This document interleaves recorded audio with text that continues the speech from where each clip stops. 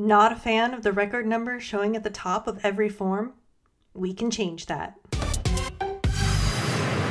Welcome to Quickbase Junkie. I help Quickbase builders learn fast to deliver more.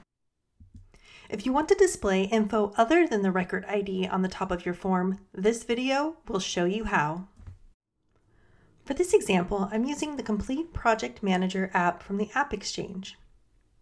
I'll jump over to the Customers table. Here you can see the list of customers. You'll also notice that each customer has a record ID. But let's dive in closer. Upon further inspection, you'll notice that the record ID does not show at the top of the form. Instead, it has the customer name, or in this case, the company name. You might be wondering, how'd they do that? Let's take a look. We'll click on Settings to open the settings for the table. Here near the bottom, we can click on Advanced Settings.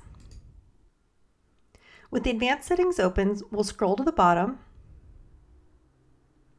You'll see here a spot for Record Title. This is where you can change what will display at the top of your record.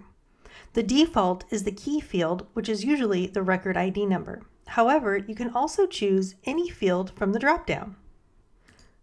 Let's take a look at what this looks like if we move back to the key field. I'll click Save and Exit. And now you can see the top of the form is now showing the record ID number instead of the customer name. Well, that's how you update what shows at the top of your record.